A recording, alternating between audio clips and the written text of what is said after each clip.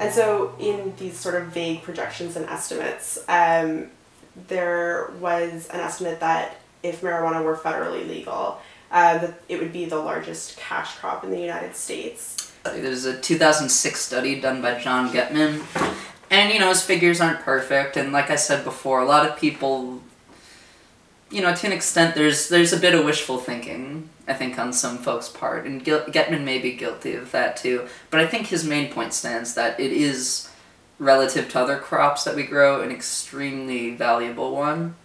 In his 2006 study, Getman estimated that marijuana would be the largest cash crop in the U.S., surpassing corn, or soybeans, or peanuts, or cotton, or hay, or grain, or any other thing we grow, and would even be the largest cash crop in a number of states. And I think it would amount to over $1 billion in sort of like raw revenue. States like California, Kentucky, and Tennessee would see where they grow it, and that includes marijuana grown for recreational, medicinal purposes, but also hemp, both industrial hemp and all the derivatives, hemp seed oil, and everything else you can get from it. So in all of these projections, also, this is just the actual crop of marijuana. Has there been any, estimates or studies about sort of derivative economies, like accessories that would be used for marijuana or other products that could be sort of used in conjunction with this crop? Yeah, there's sort of there's the obvious market, for cannabis culture products, I guess you could call them, pipes, glass pipes, ceramic pipes, wood pipes, filters, blunt wraps, rolling papers, t-shirts, grinders, everything, here and in between. And there's also sort of a less understood market for these products that people understand to an extent, but it's really just coming up. Hydroponic growing systems, more advanced irrigation technology, testing technology, a rise of maybe there are certain educational programs that have come up too. I know there's the school out in California that was shut down that will probably see another forum come around in the near future. And even more so, like I was saying before, the real area that has yet to materialize, that will have to at some point, if this is going to become a so-called like white market economy, is compliance. Obviously in any gold rush, the lawyers are going to have to make some money, and dealing with those agencies, the EPA, the U.S. Department of Agriculture, and probably most importantly the Food and Drug Administration, will require a lot of compliance work for these new companies that are coming up, with dozens or so popping up every single day. That's just really just a slice of that sort of secondary market that's developed around the main product, marijuana. Mm-hmm.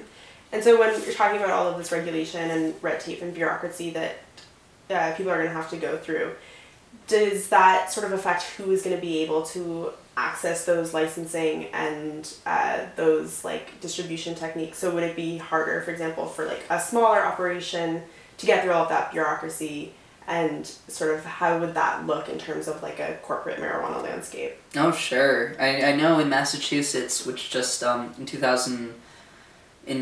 2012 legalized medical marijuana, it was said that even to apply would cost hundreds of thousands of dollars just to even put in the application. Compliance is expensive.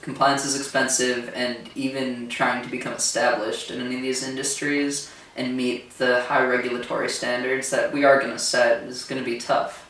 It's a trade-off, and it's unfortunate to an extent, because it may very well be the thing that stops the rise of sort of mom and pop brands, mom and pop companies. You still have your corner stores, you still have people who can sell marijuana probably pretty easily, but to actually grow and market the product, these kind of expenses definitely put the market at risk for once again being taken over by large monopolizing corporations.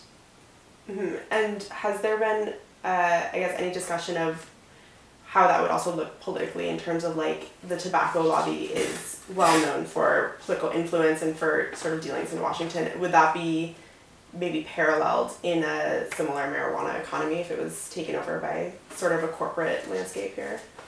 Yeah, probably. There's a lobby for everything, isn't there?